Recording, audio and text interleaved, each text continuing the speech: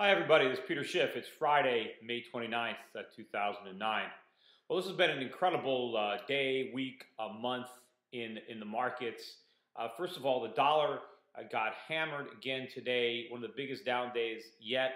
The dollar index, I think, closed around 79 and a quarter, decisively now below that 80 level. We've dropped now about 12% from the peak a couple of months ago. Commodity prices continue to surge. Oil prices, I closed the month, I think, at 66 and a half. I think this is the biggest weekly or monthly gain in oil prices in over 10 years. Silver surged, gold surged. You know, silver now, I heard on television, this is the biggest monthly gain in silver in 23 years. So we have surging commodity prices. Also this week, we had a collapse in the bond market. Interest rates moved up substantially. In addition, we got more economic news coming from abroad that, you know, the economic conditions outside the United States are not nearly as bad as people thought. So the week was very, very strong in foreign stock markets. U.S. stocks didn't do much, but they managed to eke out small gains on the month, despite the fact that other markets around the world recorded spectacular gains, especially when you factor in the currencies. You know, and looking at the momentum, you know, I think we're going to continue to get more dollar weakness from here. I think we're going to see further strength in commodities. I think the bond market is going to continue to get clobbered, which means interest rates are going to keep rising, despite the fact that the U.S. economy is going to continue to deteriorate.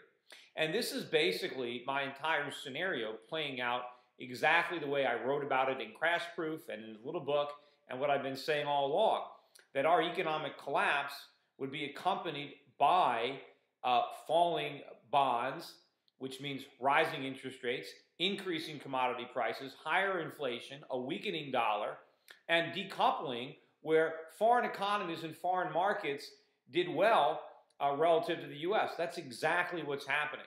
You know, I took a lot of heat again late last year when it appeared that that wasn't going to happen, or at least that's the conclusion that a lot of people prematurely jumped to. But actually, everything is happening the way I said. There was that little a head fake, and I described it that way when it was happening. I mean, it's basically like a football player, a running back. He wants to run right, so he fakes left, and by faking left, he throws off the defense, and they run one way, and then he goes the other way. And basically, what happened is the market faked deflation, and now it's running inflation. Meanwhile, the defense that bought into that head fake is now caught flat-footed. They're looking back and they're watching the running back running towards the end zone, and they're scrambling to catch him, which means everybody's got to get rid of their deflation trades and get into the inflation trades. The deflation trades are the dollar and bonds. The inflation trades are foreign currencies, commodities, gold, foreign stocks, everything that people sold in late 2008 because they got fooled by the deflation. Now they're rushing to buy all that stuff back. And I've never in my career, I've been a broker now for over 20 years, I've been following this particular strategy for only about 10, but I've never seen it work this well as far as short-term gains. I've never seen the stocks that I was buying rise so dramatically in such short periods of time. And it's kind of ironic because at the very time that the Wall Street Journal ran that article in January about how poorly my investment strategy had performed in 2008. And when all the blogosphere was abuzz with these allegations of, oh, look how much Schiff's clients are down in 2008. At the very moment when my investment strategy came under the most criticism, it was actually the best time to have fully embraced it. At least judging by the short-term results in 2009, 2009 has been the best year in my career for foreign stocks, for foreign currencies, for commodities, for precious metals. It's the best year for anything that I've done.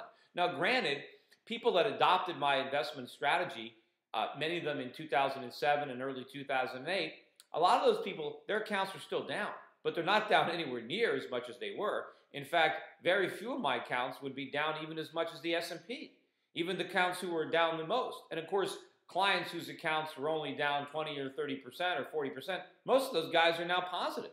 And it's amazing how quickly those paper losses were made up based on the speed at which things have turned around. And of course, anybody who really followed my advice and took advantage of the decline and added to their accounts in late '08, early '09, or anybody who started brand new, who knew enough not to believe what was being written and what was being said about my investment strategy, if they understood what was really going on and they adopted that strategy in the face of all that criticism, I mean, they're sitting on enormous short-term gains. Now, I have no idea what's going to happen for sure because I'm not advising that any of my clients sell.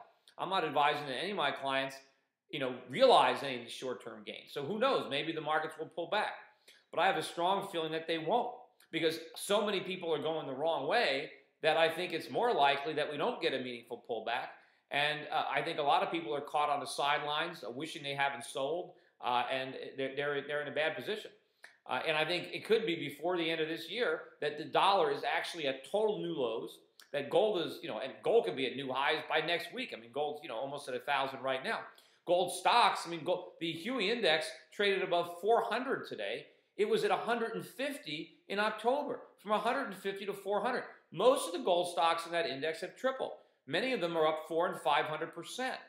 And the irony of it is they're still off their highs because the Huey was at 500 at its peak. But even if you bought the absolute peak, you're what are you down now? 20%, 25%. The S&P's down 43%. And of course, anybody who added to their positions is thankful for that decline, which I did personally. Also too, I want to talk about what's going on. A lot of people this week are talking about the risk of inflation because they're seeing what's happening in the bond market. And the way the Fed is reacting in most of the media, they're saying, well, this is all okay because interest rates are rising because the economy is getting better. And so if the economy is getting better, you would expect rates to rise. Well, how do they know that that's why they're rising?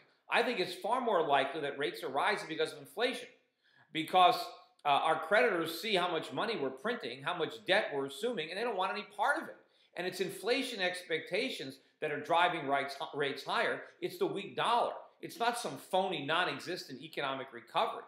And of course, I also hear these analysts talking about the fact that the Fed is going to be able to remove all this excess liquidity to make sure that it doesn't create any inflation. Well, this is all utter nonsense. I mean, theoretically, the way they would have to remove this liquidity is the Fed would have to take all those toxic assets that they bought and sell them back to the private market and take back all the cash they put in.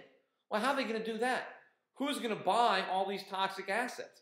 And if they try to ram these toxic assets back into the economy, then everything they tried to prevent, the entire collapse they tried to prevent by buying them, well, now we're going to relive it, only worse. So this is nonsense. Now, the argument is, well, when the economy recovers, the assets won't be toxic anymore. But that's impossible. They're always going to be toxic. That's the problem.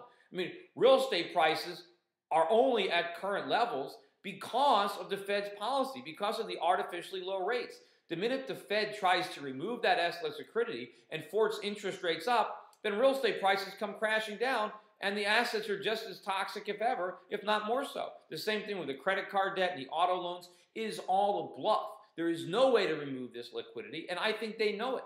I think the Fed's only game plan is that they think if they just create enough inflation that wages can rise and salaries can rise to the point where homes are now affordable. But that's not going to work.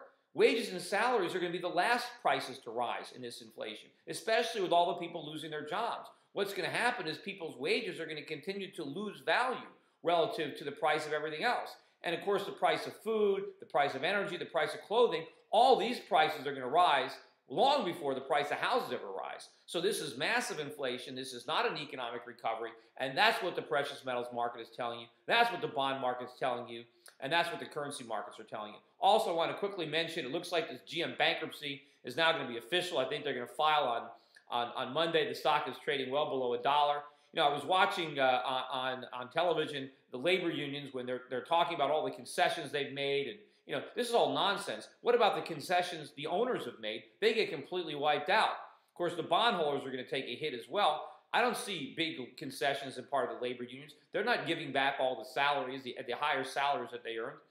They're getting stock in the company. And also, apparently now GM, based on union demands, is now going to manufacture more small cars in America. They weren't doing it before because they couldn't do it profitably. But now that GM is going to be owned by the government, they don't care less about making profits. They're going to produce cars at losses, and that's part of the problem. Anyway, I'm running out of time on this clip. I'll be back again next week. So long.